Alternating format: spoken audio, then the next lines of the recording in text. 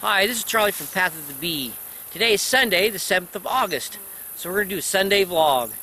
It's been a couple Sundays since I've had the time to make a vlog. I've been real busy putting up hay, and we did have taken care of the bees some. We harvested honey. That turned out really well. We ended up with off the crop from these nukes this year. We've so far 750 pounds. From my spring harvest. So today what we're going to do is we're going to check the honey supers that I got on. The main reason I put them on was to clean them out after harvest, but we're going to see if they're putting some nectar in and if there's going to be a fall harvest. If there is, I will harvest probably the 21st or 28th of August so that I can feed hard before winter. So I don't like to go much past that as far as a honey harvest. Ideally, you know, 15th is about, you know, things are looking good. That's the best time to harvest your fall crop. In the meantime, in this since the last vlog, I caught a swarm, and it had just moved in to a wall. They actually called me up as it was swarming in their porch, and I showed up thinking it was just going to be hanging on the side of their porch there, a swarm I could sweep in a box and haul home, and there was a few bees flying in and out of a knot hole. And so anyways, we grabbed some pry bars, pried it open. They hadn't made any comb at all. I got there just in the nick of time. I scooped them all out, put them in a box, and they all moved in, and that's down here on the end line. And we'll take a look in there and see how they're looking. It's been about a week or so since we've put them in the box. So these are the tops of the splits here behind me at my second apiary here, basically on the outskirts of Weippe. So we're going to take a look and see. We're not going to get in and look at the bees today because we're still in that 16 days since the split. Queens will just be hatching, maybe going out mated. They might be mated, might be laying.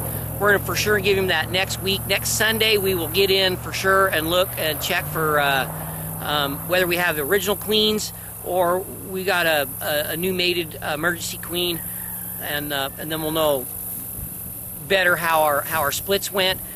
In the meantime, like I said, today we're checking for nectar flow in the top boxes, and we're going to look in that swarm, see what's going on. So, let me show you a jar of honey here. Here's some of the honey we extracted. I don't know if you can tell how light color that is with the camera, but it's about as light as I've ever done. I worked really hard to get light honey here. I tried to use this comb that had absolutely no pollen stain in it, as new as possible in my honey super boxes, and it's all spring nectar. So super light honey, really nice looking stuff. This jar is a gift for my friend as a helper, and we'll see what we get here. So all right, thanks. Let's get started. Okay, so what we're going to do is we're going to check for nectar in these boxes. Like I said, these were just the wets that came off from extracting honey, and that was the best way to get them clean. Put them on here. This hive, we've got 2 of them on. Had so many bees oozing out of it that we thought it needed the space, and it stuck both of them on there. With one, it was still bearded out, and so in the hot 100-degree days that we were getting, so the second box gave them the space that they needed to get inside, and so we'll see what we got for inside of here. I'm gonna pull the frame around in the middle, and we'll see what it looks like.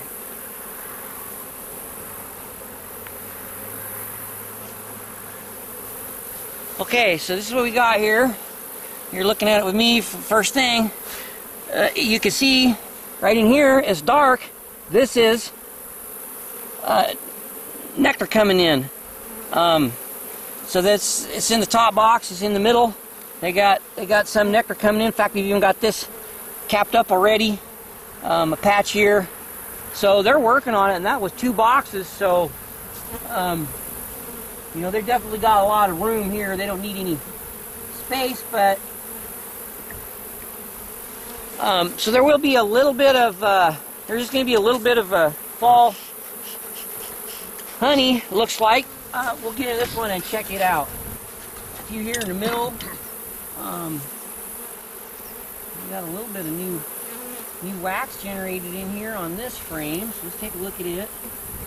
Center frame. It's got some weight to it. Oh yeah, look at here. So you can see, I'm hoping, this is a almost full frame of nectar. And you can see it's got the darker colors in it, so we've got our, definitely going to have our summer honey. Looking good. Looking good. This will be some dark honey come in off of this. And so we'll give this some more time. And looking that they're bringing stuff in and as much moisture as we had earlier on, we're probably going to try and let this crop go as long as possible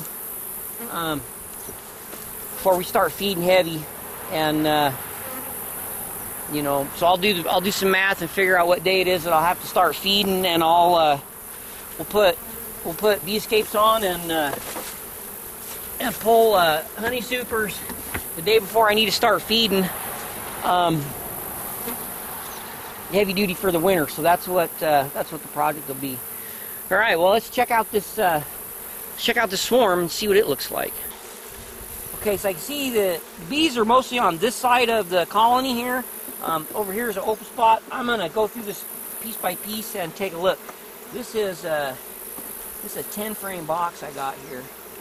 I got that plumb full of nectar, and they got that comb fixed up awful nice. So compared to what it looked like the day I caught them, nectar, boy, big chunk of honey there. Like I said, the bee concentration's on this side, so I would expect that, you know, brood's going to be over here. We'll see here in just a bit. Now we're starting to see some nice, brand new white comb coming in, and so guessing we're getting closer to the brood nest. And there we go. Let's see if we can look in here, and we'll focus or not. We're gonna try and hopefully you guys can see all a brand new larva in there that I'm seeing. And yeah, a lot of brood in there in the center of that, surrounded by nectar and just a little bit of pollen. But yeah, totally fat frame of honey and looking like a good jag of brood in the middle. I did not see the queen. Now this is these are totally native bees. They came from Carved Spur, which is further out in the mountains from where I'm at. And the original homeowner told me that, you know, he had a big white fir tree that every once in a while cast a swarm off. So he's guessed that's where these came from. And so these are going to be 100% native queen. This will be one, if I can get this through the winter decent, get it built up strong through the winter, this will be one that I'm going to want to pull some queen cells off of next year and really try and monopolize that genetic line if I can. We're going to see here. I still am not seeing a queen, but all right, there she is, right there. You guys see her? I got her right here at my fingertip. Right there, yeah, there she is. Big old nice looking queen. And yeah, she's doing her job. See how frustrated she is. She's looking for a place to hide and not a place to lay. So sometimes you get them out here and they don't even care, and they'll just go right about their business and lay an egg for you right where you're watching, which is kind of what I was hoping we could get. But now she's looking for a place to get out of the sun, and so we're going to put her back here in the box. She's on the edge there. Be careful not to squish her. Okay, so that's going to be it for this video. What we'll do is I'm going to convert that swarm into a 9-frame system instead of the 10 that it's in now, and then I'll put a super on it so it'll be ready to go. I will not put a honey super on that at all this year. We're just going to try and focus on building it up to its strength in numbers of bees to get it through. Okay, so when I was editing the video yesterday, I recognized that I ran out of space to record my conclusion, and so we're gonna try and make that up now.